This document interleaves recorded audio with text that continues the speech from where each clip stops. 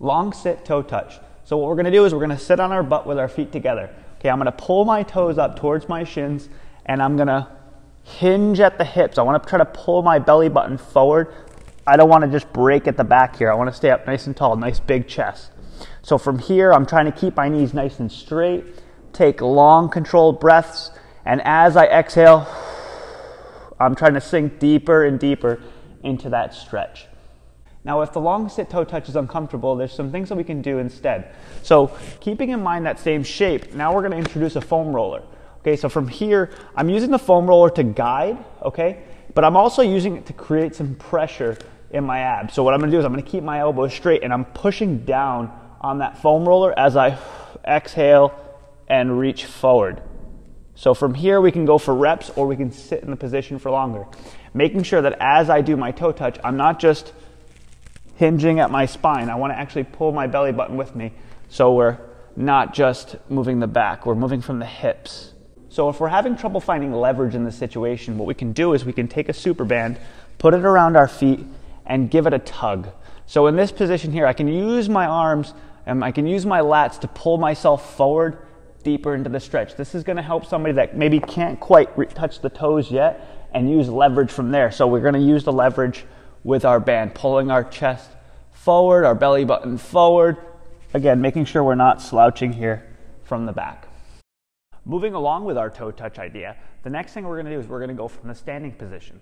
So I'm going to stand with my feet together, okay? I'm going to take a nice deep breath in. So from here, I'm going to look my eyes down first, push my hips back, sit them back towards the wall behind me, and reach for my toes.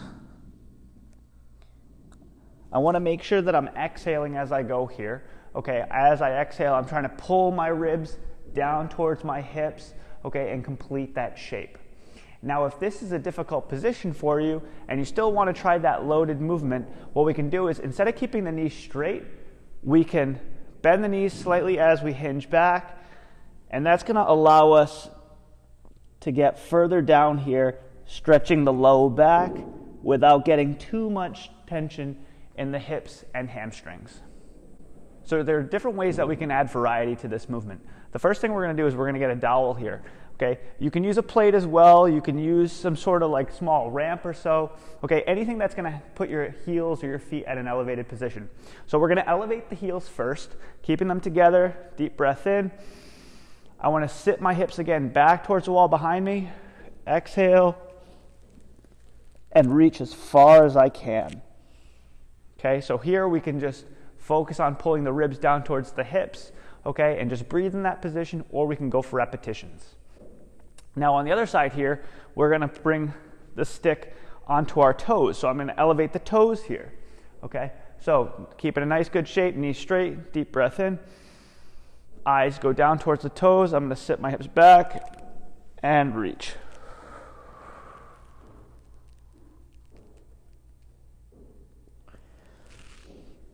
Now again, with both positions here, with the heels elevated and the toes elevated, we're getting different looks here.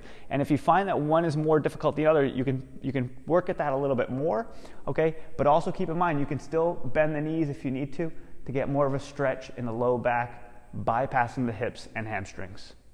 Next, I like to add a little bit of variety here with the yoga blocks.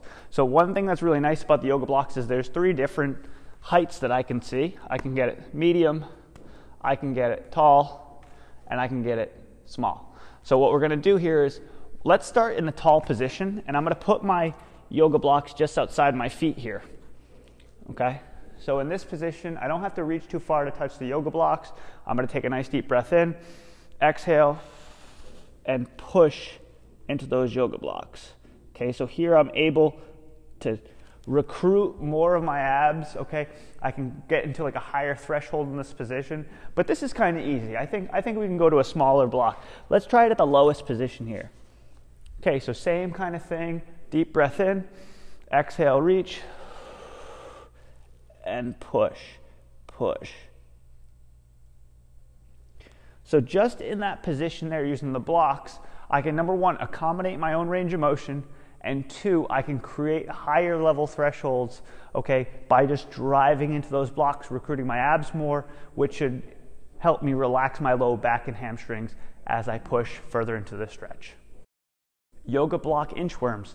So what we're going to do here is we're going to set the yoga blocks up just outside shoulder width. I'm going to get into my tall plank position, and from here I'm going to take a deep breath in. Exhale as I walk my toes up. So from here I'm actually trying to pull my toes up as I go, bringing my belly button up towards the ceiling. And now I'm pressing my hands into the floor, getting my abs to fire. And then we're going to walk down and repeat. Make sure that as we get into the long position, I don't dump my hips down. I want to keep my tail tucked. All right, knees straight. Deep breath in. Exhale. Walk those feet up, toes towards the shins. Push into the yoga blocks. And back to the starting position. Hey guys, thanks for watching. Stay up to date with what's happening in the gym and learn more on how you can crush your fitness goals by going to DMPFIT.com. There you'll have access to the latest articles, videos, and links to my social media pages. If you're interested in joining the DMPFIT community, be sure to like and hit the subscribe button. We'd love your support.